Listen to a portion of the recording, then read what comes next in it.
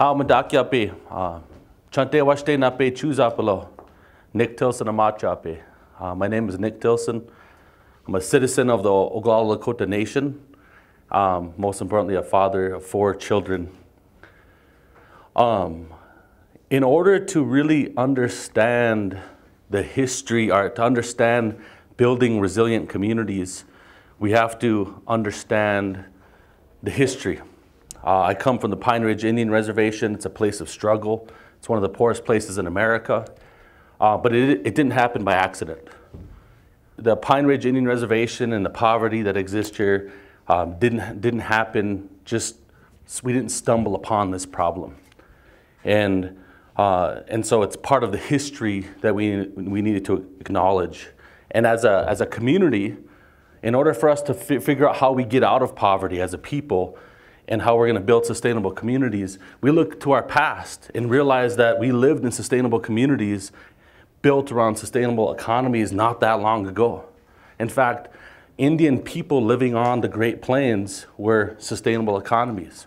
We had a whole lifestyle that was surrounded around the buffalo. It provided food, it provided shelter, it provided societal roles for people, and we built our cultural and governance structures around it. This wasn't that long ago that we did that.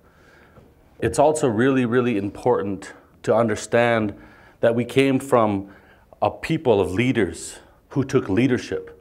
That living on the Great Plains in the way that we did a long time ago, although it's romanticized by Hollywood and other places, it was a hard lifestyle. It was a really hard way to live. But we had leadership. That same leadership that existed long ago is the kind of leadership that we need to have today. We're in a place where conflict and a view of different resources created a challenging history for America, where we believed as Indigenous peoples, our view of resources was very different. And that led to challenges for the West. It led for challenges of how this country was built. And it led a lot of disconnect between people and the natural environment. To really understand the challenges that exist in Indian country today, you have to really understand our connection to land. Indigenous peoples have a connection to all surrounding, especially land.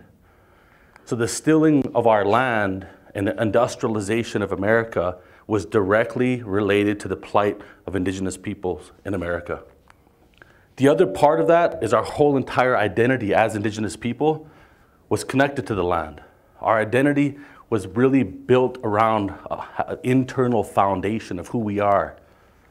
And at one time in history, there was this saying, kill the Indian, but save the man. It was just the whole idea to assimilate the American Indian into mainstream society. And policies were created around that. Entire policies were created of assimilating Native Americans into mainstream society and what that did to our human spirit. In the history of this country, in the history of American Indian people, that led us to a place of revolution. It led us to a place of basically denying that. Basically saying that the fact of us living and moving forward as a people, we're going to have to do that, the exact opposite of what was done to us. We need to reclaim who we are. The land loss that happened to us as a people really continues to have an impact on us today. The most important thing about all this is today, the Pine Ridge Indian Reservation, located in western South Dakota, about 80 miles from where we're at, has some of the toughest challenges facing anybody in America. 80% unemployment exists on Pine Ridge. Over half of the young people are under the age of 26. Life expectancy for males on Pine Ridge is 48 years old, 52 for women. It's actually the lowest life expectancy of any community in the entire Western Hemisphere, with the exception of Haiti. And this is third world poverty conditions right here, smack dab in the middle of America, 80 miles south of here. But what's happening there right now, and the movement that I've been able to be a part of, is really, really exciting. Over the past 10 or 15 years, there's been a movement of us young people that have begun to reconnect to our culture, to our spirituality, to our identity. All those statistics that you sometimes read and hear about Pine Ridge, we are of those statistics. We are of those places. And through our work, we've been able to reconnect to our culture and our spirituality. And in that, a whole entire sense of responsibility has come from that. When we look at the challenges that we're faced with, we recognize that the answers to solving these problems is us.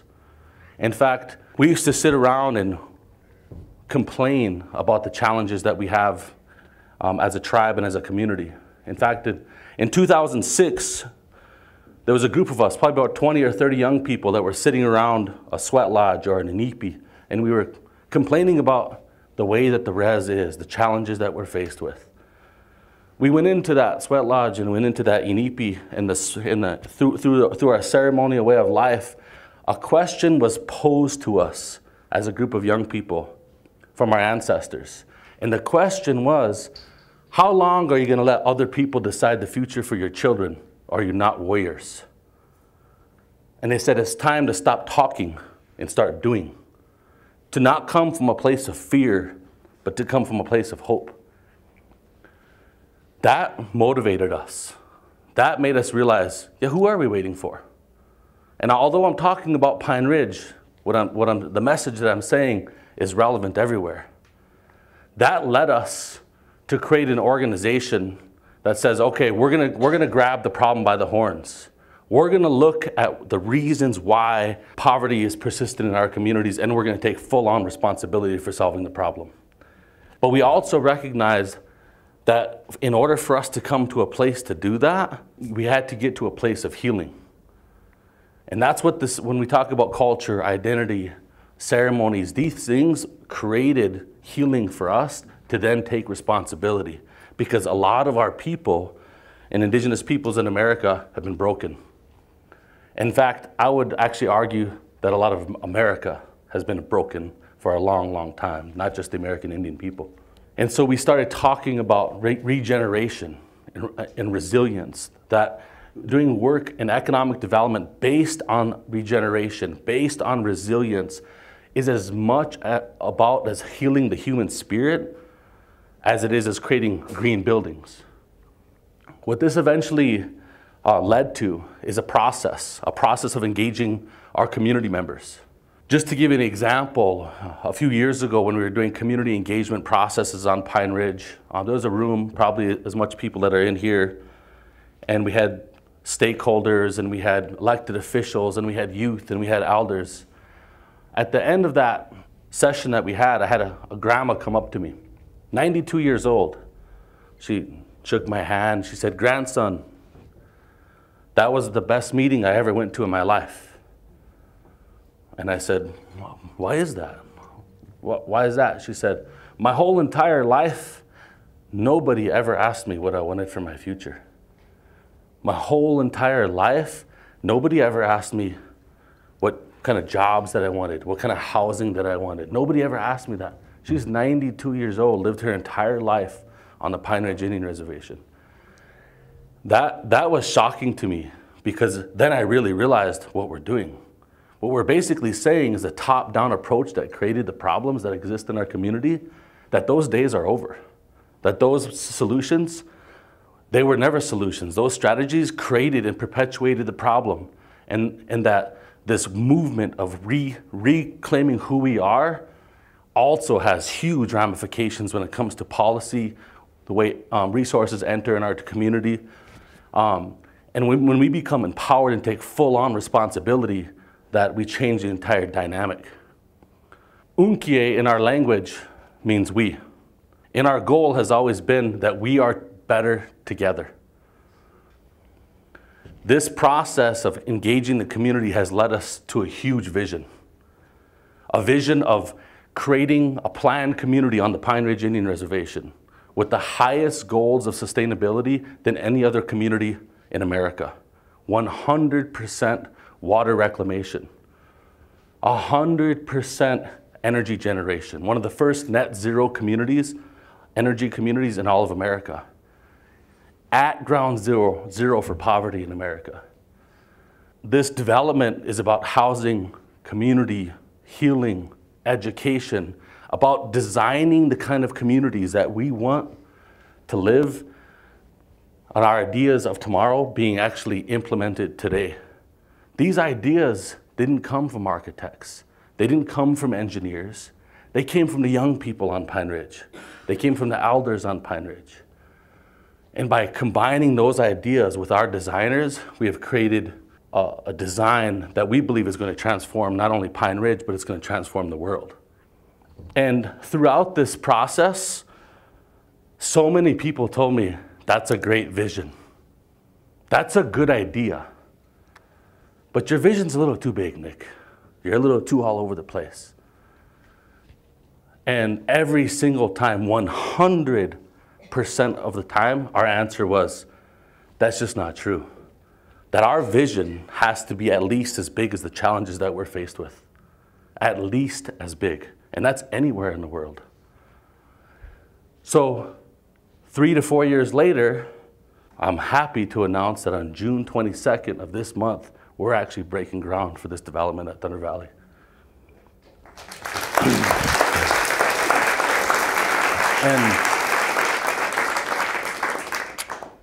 And it's because our commitment to process that we have arrived at this solution. That our commitment to that this development and what we're doing is not a destination. It is absolutely a pathway. It's a pathway for people. It's a pathway to arriving at the solution. In fact, we hope that everything that it gets inspired by what we're doing ends up being 10 times better than where we started at. We hope that the next generation takes it on even further. And this work also is about human capital. It's about people. It's about people coming together. Institutions, organizations, even governments aren't going to solve the problems. People helping people is the solution to solving the problems. And when people come together to build community from all walks of life, putting in hard work with one another, building, whether it be physically building houses, mentally building community with one another, that's when you really see the true fruit of this process. That's what we're doing on Pine Ridge. We really are a community of young people that have come together who said that we're going to take charge of our future and that we're going to build a community and we're going to tackle climate change through design. And we're going to do that because it's simply what's needed. It's a responsibility that we collectively have as a people. And that when we make our decision-making processes, we're not just going to look at money. We're not just going to look at the people. We're going to look at people, planet, and prosperity through one lens in every decision that we make. We're going to look at the cycles of energy cycles and water cycles, material cycles, so that we can actually build our communities by respecting our beliefs. This is the thing that connects us all. That if everybody lived like an American, it would take 6 planets to support life on Earth. That's just not right. We have to change that around. We have to get back to one planet living. And this community is on its pathway to becoming a one planet community that of principles of living within one planet by design. This isn't complicated. It's really about meeting the needs of the present generation without compromising the ability of future generations to meet their own needs. This is a collective wisdom that we must all have. Even though Indian country represents some of the most challenging statistics in America, less than 1% of all philanthropy in the United States goes to Indian community. That's wrong. That's another thing that we have to change. We have a moral obligation in this country to make sure that nobody suffers like the people on Pine Ridge. And that obligation is all of us. In our language, we say midakoyase, that we're all related. Just like everybody in this room, just like everybody watching this. We have a collective moral responsibility to solving poverty in the poorest places in America and honoring the innovation that's there. And we're working hard to solve those problems, and we want to share those with the world. Thank you. Woo.